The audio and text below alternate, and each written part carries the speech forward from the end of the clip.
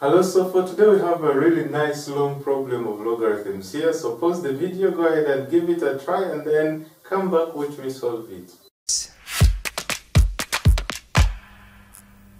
Okay, welcome back. So this problem has a lot of logarithms here, and the nice thing is that everything is actually equated to 0, which is a good thing for this equation, because from all we understand about logarithms, if I have log to the base n of some argument a, if this equals to 0, then it implies that the argument is actually a 1. So that means each of these arguments here is going to be equal to 1, right? So I'll rewrite this as log 3 of log 4x equals log 4 of log 2y equals log 2 of log 3 z, and all this equals to 1 because, this condition here.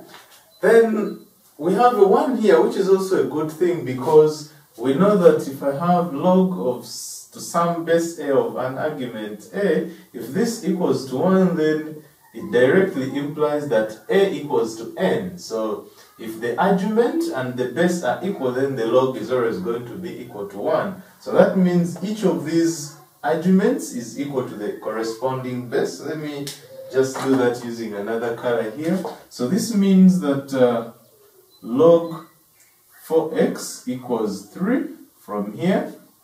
And then, also here log 2y equals 4.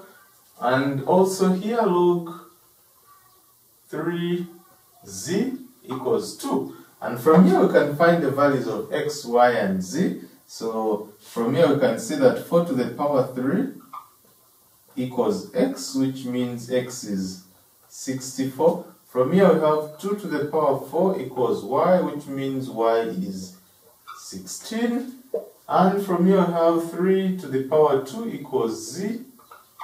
So that means z equals to 9. And boom, we have it now. Let's go ahead and calculate the sum x plus y plus z. This is going to be 64 plus 16 plus 9. 64 plus 16 plus 9, that's about 64 plus 25, which is 89. Alright, so that's our answer. Thanks for watching this video. If you find it helpful, give me a thumbs up. By the way, if you haven't subscribed to the channel, go ahead and do so. I produce math and physics content every week. And I'll see you in my next video. Thanks for watching. Bye.